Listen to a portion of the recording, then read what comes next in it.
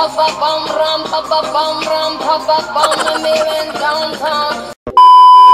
guys, it's Aira. Welcome back to my channel.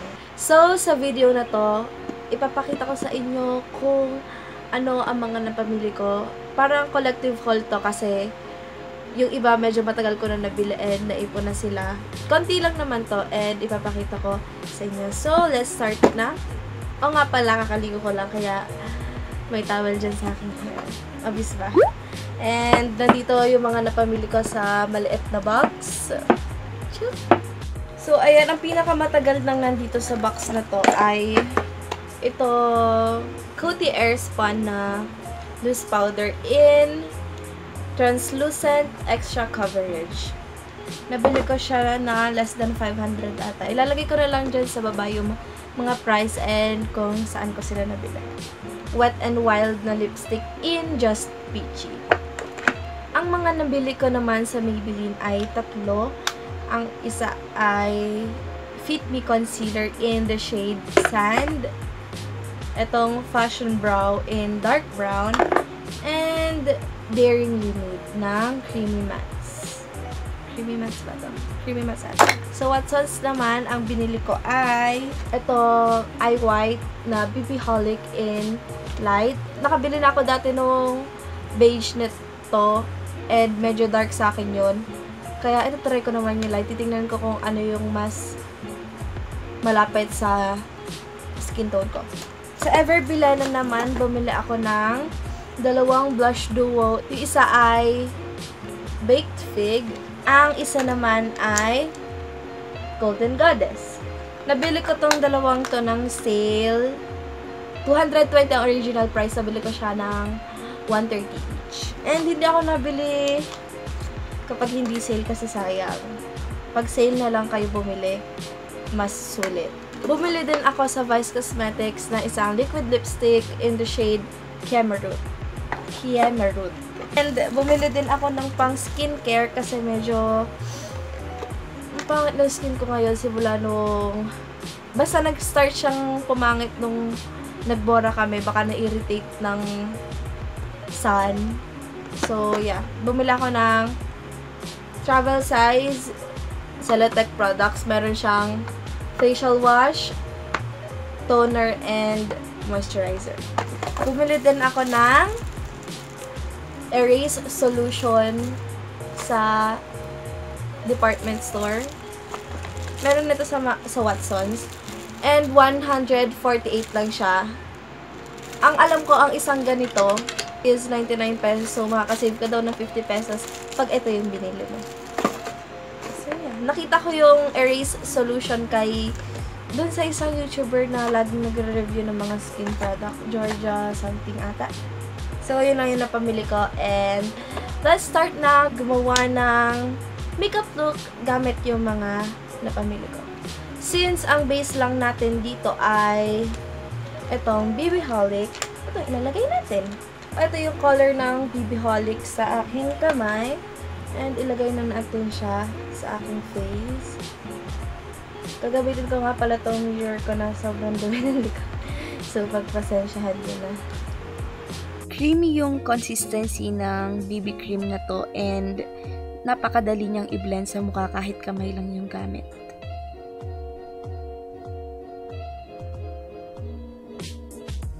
So, pasensyahan nyo na nga pala yung chin ko kung nakikita nyo kasi namamalit-balat. And yung coverage nga pala niya is light to medium. So, ayan, I think match naman. Hindi niya masyado na-cover yung mga blemishes ko. Pero, medyo napantay na yung color ko kasi may nakikita bang redness eh. Concealer, gagamitin natin ito. Nag-iisang Fit Me. Matagal ko nang gustong bumili nito. Recently lang ako nakabili. So, I'm so tuwang-tuwa. Yung concealer na to is hindi super thick. So, nadalian akong i-blend siya.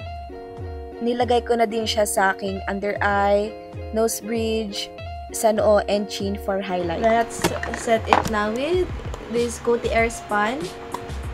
Let's not bake today. So, tinap-tap ko lang muna sa mga nilagyan ko ng concealer yung powder, then kinalat ko na siya sa buong face ko para maset.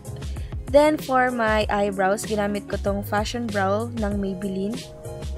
Ang una kong ginamit is yung wax para i-shape yung aking kilay. Or para i-outline.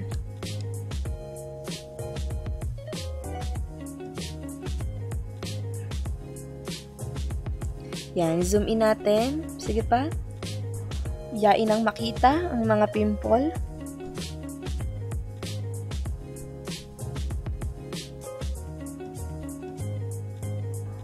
Then, gamit yung powder sa middle part ay isaset ko lang yung wax na nilagay natin and at the same time ay i-fill natin yung ating kilay. Ayan, tapos na ang ating kilay and I think medyo napakapal siya. So, let's clean it with Maybelline. Ay, sorry, sinisipon ako.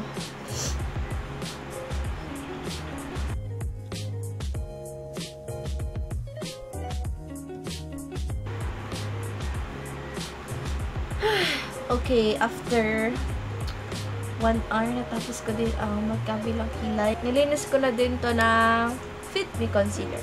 So, after natin magkilay, let's do our eyeshadow. Napaka-simple lang ng eyeshadow natin. Ito lang din yung gagamitin. Kunin ko to, pinaka-light na shade. Then, lalagay ko na siya sa aking face. Napakasulit ng eyebrow kit na to kasi pwede mo na siya din gawing pang eyeshadow. Tapos, kunin natin to. Ilagay natin sa outer corner. Yung nasa middle part na powder nga pala yung ginamit ko dyan sa outer corner. Then, para walang harsh lines, binlend ko siya with a clean blending brush. So, ayan na guys, ang ating eye look. Napakasimple. Kinurl ko na nga pala yung lashes ko at nilagyan ng mascara kasi wala tayo nabiling mascara na bago. Lalagyan ko ng eyeshadow ang baba. Lower lashes. So, I forgot. Ito muna. Lightest shade muna.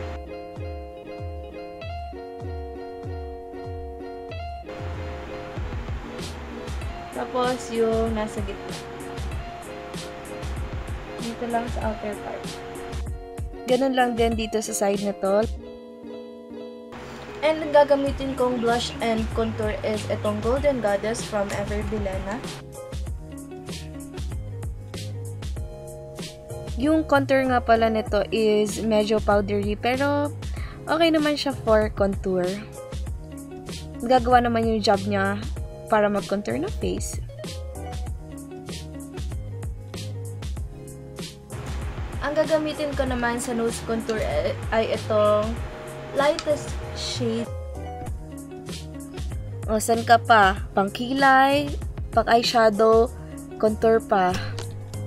Ito nga palang blush ng Golden Goddess is maganda and not matte kasi may gold shimmer siya na pag natatamaan ng ilaw is nagiging glowy ang effect. And the last but not the least ay lipstick. And ang gagamitin ko is Daring Nude ng Maybelline. This lipstick from Maybelline is super creamy. Napakadali niyang i-glide sa lips. So, yan yung Daring Nude. And nakaka-fresh yung shade niya. Ito namang Wet n Wild Just Peachy is super kabaliktaran ng Maybelline kasi napakahirap niya i-glide sa lips. As in, natatag yung lips kapag minumove mo yung lipstick.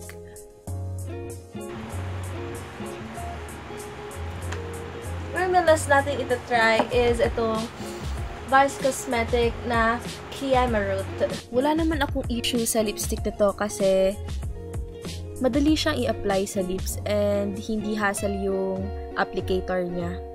Nagustuhan ko din yung color niya na nude, walang hint ng peach or pink. So, that's it for this look and this video, guys. Sana nagustuhan nyo.